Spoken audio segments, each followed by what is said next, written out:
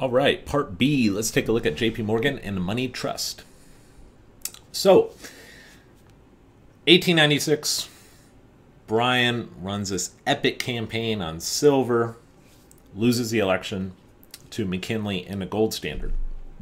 You'll remember a line from Bryan's famous Cross of Gold speech. Okay? When a crisis like the present arose and the national bank of his day sought to control the politics of the nation, God raised up an Andrew Jackson who had the courage to grapple with that great enemy. Notice the language here, the national bank of his day. The populists didn't just focus on silver, okay? The populist party, the Democrats, under William Jennings Bryan, also took a hard look at the national banking system, all right? And they don't like what they see. And many of the populists called for drastic reform of banking in the U.S. and wished to see banking become a more public institution instead of a conglomeration of all these different private banks. Private banks especially who centered in and around New York City. There's no secret that in the national banking, under a national banking system, New York City was the top dog. That's the Central Reserve banks. And since the Civil War, and especially since the 1870s and 1880s, finance in America has become more and more centralized, and the centralization has taken place, particularly in New York. Look at all of this work, all of these railroads that have to be financed. That requires immense capital. All of the industry, capital. And so the men who are financing those ventures, financing those projects, are going to grow in size as well. And so big finance, we could call it, gets really big around the late 19th century. And this man right here, JP Morgan, was the kingpin. JP Morgan, born in 1837 and lived to March 1913. Very epic figure. Born in 1837 in Connecticut, into a prominent and very well-to-do Welsh family. A Welsh family. His father bred him for a life of commerce, and he got into banking in the late 1850s. Morgan, as you could back then, was able to purchase a substitute during the American Civil War, so he wouldn't have to fight. He paid $300 for someone to take his place and stayed in New York and worked as an agent for his father's firm. Then he founded JP Morgan and Company, and just grew and became involved in investment banking. And investment banking, a form of banking that deals with mergers and acquisitions and buying and selling of securities, a wide range of activities. And Morgan absolutely dominates, so that by 1900, his company, JP Morgan and Company, is far and away the most powerful banking house in the U.S. and one of the most powerful banking houses in the world. Morgan arranged the merger of General Electric. He was instrumental in the creation of U.S. Steel in 1901. U.S. Steel was the world's first billion-dollar company. The world's first billion-dollar company. JP Morgan arranged the creation of that. He arranged the creation of AT&T. And his wealth was estimated at, in today's dollars, about $2 billion. Okay, so he's a billionaire. And he's a big proponent of consolidation. Morgan, an imposing figure, a very large figure. His personality was not to be messed around with. He actually was known to, this is a photograph that we have of JP Morgan. A candid shot. It gives you a good look into the man later in life. He was known to smoke dozens of cigars a day. But you have to give Morgan a lot of credit for financing American industry and the American industrial economy, and providing a lot of stability to the American industrial economy in these key periods in the 1870s, 1880s, 1890s, early 1900s. He was so wealthy and so powerful as an investment banker that on 2 occasions he actually bailed out the United States, or helped to bail out the United States economy during a panic. In 1895, following the Panic of 1893, he was called upon by Grover Cleveland to rescue the U.S. gold reserves, and then again in 1907. We'll talk about the Panic of 1907 in a bit. But Morgan would acquire and consolidate companies and then place his partners on their governing boards. This was a process that became known as Morganization. And Morgan wasn't too friendly to competition. All right, he believed firmly in just consolidated business. Here's a good cartoon of him with this characteristic cigar in hand. I like a little competition, J.P. Morgan says. Monopoly whiskey, and then there's the competition, just a tiny little shot glass compared to the immense wealth and capital of Morgan. Now, Morgan actually was a hard money Democrat. He supported Grover Cleveland, big supporter of Grover Cleveland in the 1880s and early 1890s, but then he bolted from the Democrat Party after 1896, obviously. Morgan is not a Bryan man, and ended up donating very heavily to William McKinley's campaign in 1896 and 1900. And actually, Morgan was instrumental in convincing McKinley to go full-on gold standard in that presidential campaign in 1896. So that is Morgan. And then he had partners and underlings who did very, very well as also in this period. Benjamin Strong is one of them, a Morgan partner. Founded the Bankers, was one of the founders of the Bankers Trust Company, which had close ties with Morgan. An example of Morganization. And Henry Davison, who was also part of the Bankers Trust Company, and he became Morgan's senior partner in 1909. These are names that will come up again, so that's why I bring them up. Now. But Morgan, big player, extremely influential. Now, then there's John D. Rockefeller. Right? We've talked about Rockefeller already in the lecture on industrialization. If you look at this period, the 2 big camps, the 2 big rivals, were Morgan and Rockefeller. Big-time rivals. And Morgan had his people and his friendly companies and in his banks. And then Rockefeller had his people and his partners and his companies and allies and his banks as well. There's John D. Rockefeller in the year 1900, an older man. Stellar portrait. A titan of industry. Of course, you'll remember he got involved in oil refining, and then just founded Standard Oil. This is what he looked like around the founding. Just probably a good move getting rid of the facial hair there. Went just straight mustache. And by the end of the 1870s, wealthiest man in America, came to dominate many of the railroads. But then also importantly, he got into commercial banking in places like Chicago and such. Here's a cartoon of Rockefeller's influence over the government. Look at that. Just compared to the politicians in D.C., oh, they're nothing. Rockefeller owns them.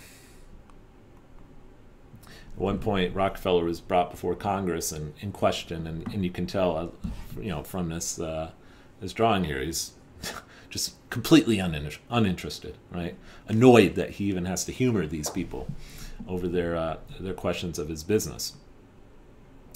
Well, Rockefeller had his network as well, who will be very critical coming up here soon, as you'll see. Frank Vanderlip was one of the big players. Frank Vanderlip was president of the National City Bank of New York from 1909 to 1919. The National City Bank of New York is now known as Citibank. So this was essentially the head of Citibank. And National City Bank of New York was very, very close to Rockefeller and was considered part of the Rockefeller orbit. So you have some Morgan orbits, companies and banks, and then you have some Rockefeller, the Rockefeller orbit. Another in the Rockefeller orbit was an investment banking firm called Kuhn Loeb, and it was founded by two Jewish men who had immigrated from Germany in the 19th century. Founded this investment banking firm in New York, Abraham Kuhn and Solomon Loeb. And by the time that Jacob Schiff took over the bank, they became one of the most powerful firms, investment banking firms, in New York City. Chief rival to Morgan. You got Morgan's investment banking, and then you have Kuhn Loeb. Kuhn Loeb is tight in with the Rockefeller orbit. Jacob Schiff was immigrated from Frankfurt, came from a Jewish family, in just shortly after the American Civil War, and was instrumental in financing railways, Western Union, which had a monopoly on the telegraph industry, and again, chief rival to Morgan. By the way, his company, Kuhn Loeb, began to fade after World War II and was later acquired by American Express in 1984. So that's why you are not familiar with Kuhn Loeb today. But yes, heavily involved in the railroads. By the way, this is also why Rockefeller was, I noted that Morgan was a Democrat until Bryan. Rockefeller was a Republican. Rockefeller was a Republican through and through, and Republicans were all about what, subsidizing the railroad industry, okay, and so the two parties in a way are going back and forth between these rivals. The true rivalry was for much of this period was not Democrat and Republican. It was Rockefeller and Morgan, okay, and then the people in their orbit. It was Kuhn Loeb, Jacob Schiff, and then another man, Paul Warburg, who will come up again. Paul Warburg was also a Jewish immigrant from Germany. He actually came from a Venetian banking family that dated back generations, but was living in Germany.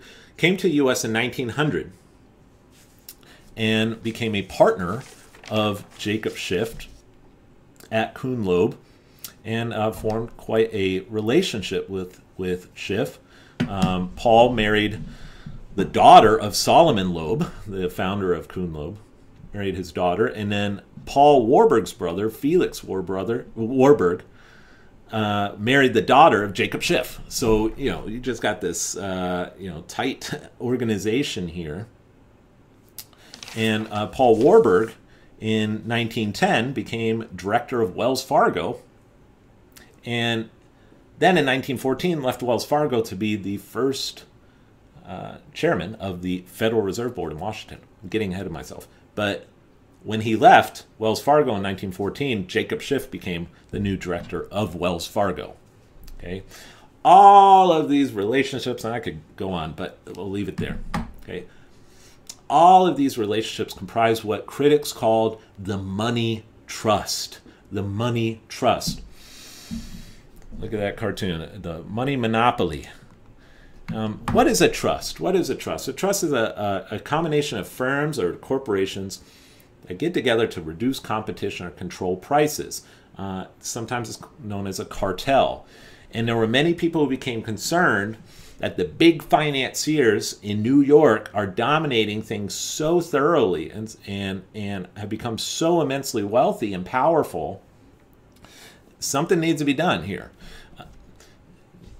This rhetoric about the money trust, it's a lot like the money power, right, that Jackson talked about, or the critics of the Bank of England talked about. It's what Jefferson warned about, okay, that the power of finance is something to be very wary of. Now, as I noted, financial elites, not just Morgan, but Kuhn, Loeb, and Rockefeller folks, and all the rest, they firmly supported the gold standard and opposed Bryanism. Okay, they didn't like Bryan's way of doing things. But that being said, they're also very frustrated with the national banking system. And there's just, it's too decentralized. It's way too decentralized. There are simply too many state and local banks. And so they want a gold standard, but they want a gold standard controlled by big finance. Okay, they don't want a gold standard with all the different local and small banks and free banking. Free banking is not their thing. They want a centralized banking system concentrated primarily in New York. Rockefeller was famous for saying competition is a sin. Competition is a sin. Rockefeller also said the growth of a large business is merely a survival of the fittest. A survival of the fittest. The centralization of banking is coming. It ought to come. And so the money trust begins to coalesce around reforming the national banking system, coming up with some sort of new alternative to the national banking system. So the old Silverite or greenback inflationism, these big banks don't like that. Okay, the banks, they like the gold standard, but they want greater liquidity. Liquidity, what does this mean? Or sometimes elasticity, an elastic band, room to stretch. What we mean by that, the banks want to have the ability to be able to expand their liabilities, their notes and deposits, their bank money, without having to fear a bank run, or in a time of crisis without having to drastically curtail all of their loans. Okay, the banks wanted a little bit more freedom to expand these liabilities, which they profit off of. So that's why they wish to expand those liabilities, without those secondary consequences. And so for the big banks, big finance, a central bank is something that is very, very desirable. Okay, central bank is very, very desirable because a central bank can act as a lender of last resort in a time of crisis, giving some cushion to the banking system. The key qualifier here is they wanted the central bank to be private. They wanted it to be banker run. What they decidedly do not want is sort of a Bryan-like, public central bank, a central bank controlled by the people, by government. That is not what they are interested in. That could be dangerous. And so, but a banker-run central bank run by these big players, absolutely, absolutely. This is something that they would like to have. And at first, beginning in the 1890s, they began to quietly talk about it. There was a monetary convention at Indianapolis, actually, in 1897. Many of the big banks were there, and there was talk about some sort of need perhaps to adopt this, but still a little hush-hush, because most American people are not interested in a central bank. This is an era of all these big, huge companies, and the idea of a banker-run central bank is odious to many people. Andrew Jackson put that to rest. But by the early 1900s, the calls for a banker-run central bank are getting louder and louder among the money trusts. Frank Vanderlip comes out and endorses it in 1906 in a public editorial. So after defeat of Bryanism, gold standards secured, now let's organize for, quote, banking reform. Banking reform. And the idea was, we need to cure the inelasticity of money that we have under the existing system. And the cure will be a central bank, these moneyed men say. But they frame it in this idea of, we need to reform the system. Okay. Here's a cartoon of the need for an elastic currency. There's a farmer, and there's the U.S. currency. Okay, those suspenders, but it's too tight. He needs to bend down and grab the crops, but look at that. It's too tight. He needs the bands need to be more elastic. And so, notice who that is, Teddy Roosevelt, who's president. There's Congress. Something needs to be done to make the currency more elastic. And the money trust was, the men behind these big banks were in agreement. Yes, something needs to be done about this, and we need more inelasticity in the money supply. The difference here was that the concern was a little bit more publicly minded, okay? And so maybe perhaps a very civically minded, someone who's concerned about the elasticity of money supply might support more of a public-run central bank. Here, I think a private central bank would be very nice, says the Money Trust. So anyway, those are the stakes. For Part C, we're going to just survey very quickly the progressive era, because that's the environment in which the Federal Reserve Act will come about. You really got to understand progressivism a bit if you want to get the Federal Reserve Act. Okay, so I'll see you for Part C. See you there. Bye.